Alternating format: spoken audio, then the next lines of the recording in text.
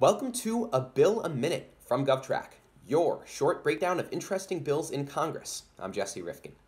Now, with the rise of newly pervasive text and image generation technologies, often nicknamed artificial intelligence, most prominently ChatGPT, New York Democratic Representative Richie Torres recently introduced the AI Disclosure Act in Congress.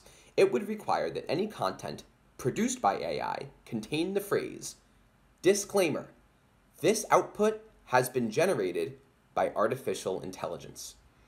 This bill endeavors to restore that critical sense of trust.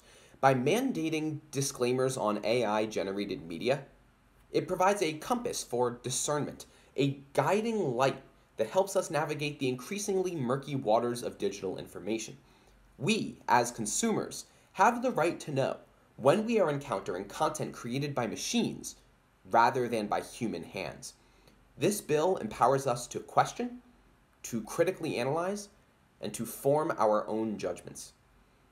Now, as proof of that, everything I just read aloud, at least after the brief factual information about the bill itself, was written by ChatGPT. Seriously. That being said, I'm still billing my boss at GovTrack for the amount of time it would have taken me to write that myself.